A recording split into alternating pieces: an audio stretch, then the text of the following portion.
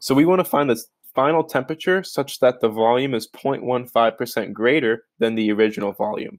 So we can say that the volume expansion coefficient for copper equals 5.1 times 10 to the negative fifth per degree Celsius. So a degree Celsius to the negative 1, negative first.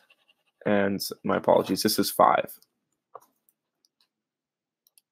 So we can say that the final volume is going to be equal to 0.15% of the original volume plus, of course, the original volume. So this is equaling 1.0015 V sub O, the original volume. So we can say that the change in volume equals the original volume times the volume expansion coefficient times the change in temperature. So the change in temperature can be equal to the change in volume divided by the original volume times the volume expansion coefficient.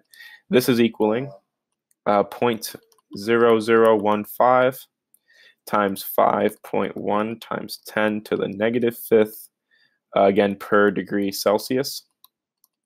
And so the change in temperature would be equal to 29.4 degrees Celsius.